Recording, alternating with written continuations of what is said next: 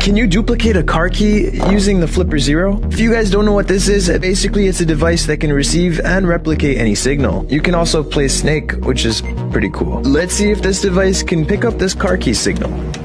The short answer is hacking a Tesla with my Flipper Zero. I'm the bad guy.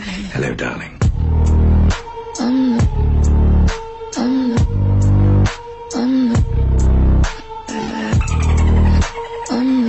Drink all the booze, hack all the things. Drink all the booze, hack all the things. Drink all the booze, hack all the things. Got this vodka and this Red Bull, they still give me wings. So we drink all the booze, hack all the things. Drink all. Now somebody, anybody, everybody scream. There's squirrels in my pants. That girl's got some serious squirrels in her pants. There's squirrels in my pants. Tell me what's making you jump.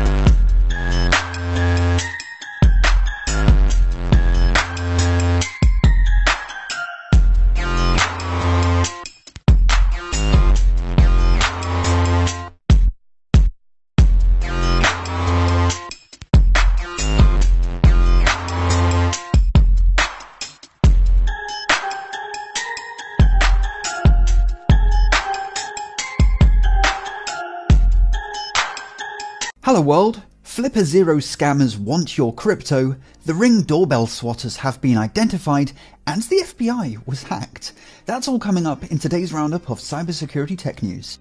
There's zero chance you haven't heard about this thing, the cybersecurity pen-testing Swiss Army knife, otherwise known as the Flipper Zero.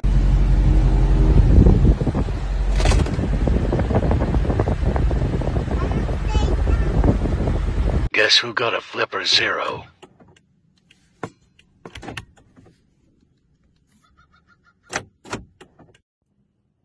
Alright you guys, thanks for joining me today.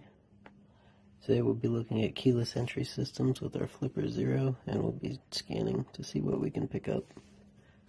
These key fobs generally operate on a frequency of 315 megahertz in the US and Japan, and 433.92 megahertz in Europe, as you can see here.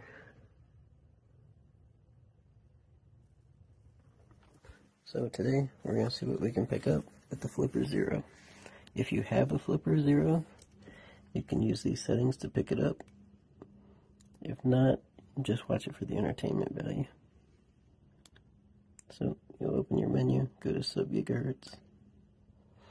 Make sure you go down to read raw, but you want to change the configuration because right now we're scanning at 433. So you want to change your frequency all the way down to the bottom where it says 315, and change the modulation on the bottom to AM 270.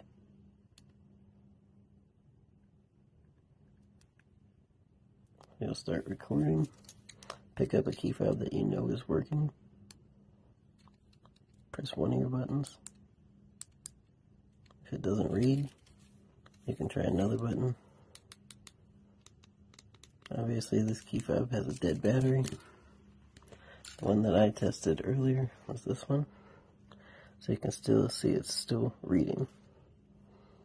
So if you press, you get a little spike on the graph. So what you'll do is you'll stop. You can either erase it if you don't want that huge long length before and after the signal. Erase it, make sure it's still in 315, record it again, and quickly push the button, stop. And there you have your one signal for the panic button. So now you can take this signal, save it, type in whatever you want to save it as, and then you can go to your save section.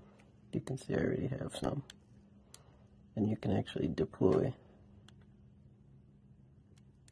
You can send out signals with this to copy and mimic the signal of that panic remote.